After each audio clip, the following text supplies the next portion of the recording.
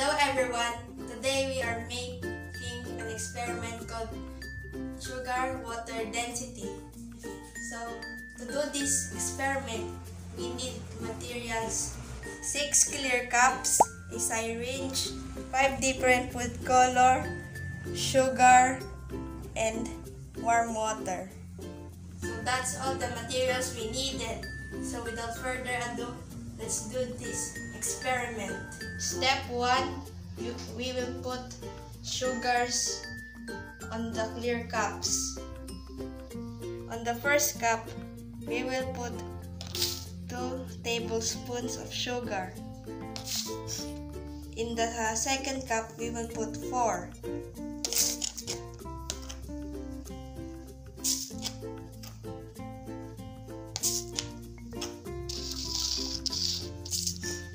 In the third one, we will put 6.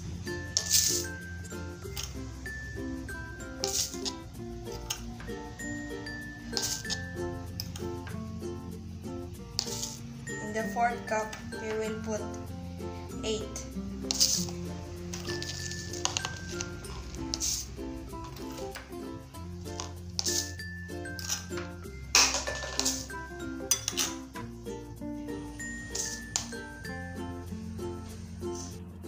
Next thing we need to do after we put sugar on the clear cups, we need to put water in it.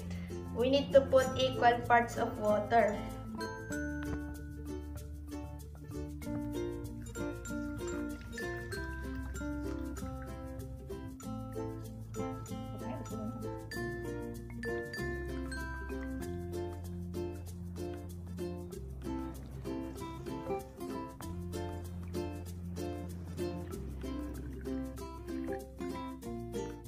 And next, you need to dissolve the sugar on the water.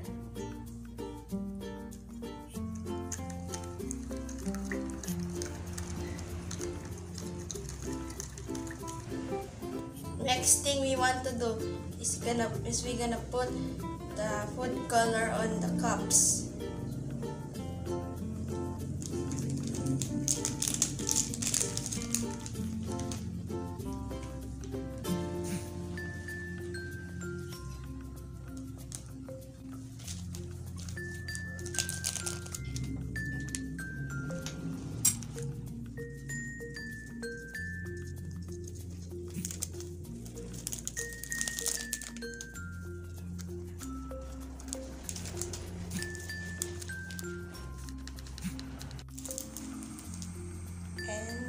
We are going to mix it.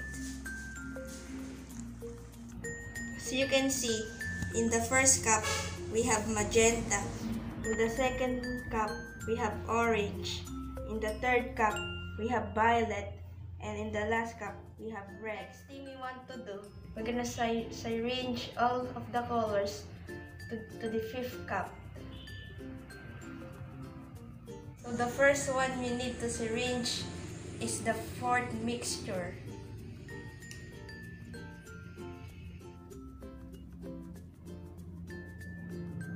And next we need to get the 3rd mixture.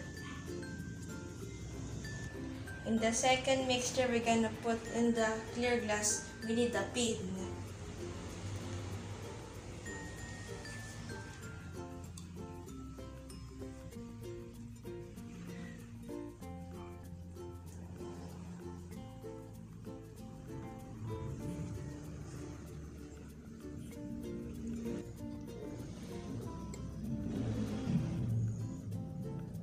Now, let's put the orange.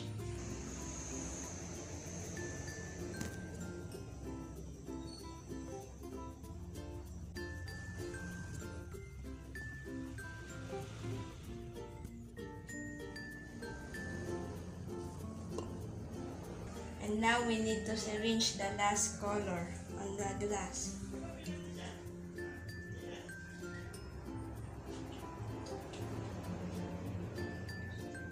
Final experiment, I think I failed because the color combination I used is too dark.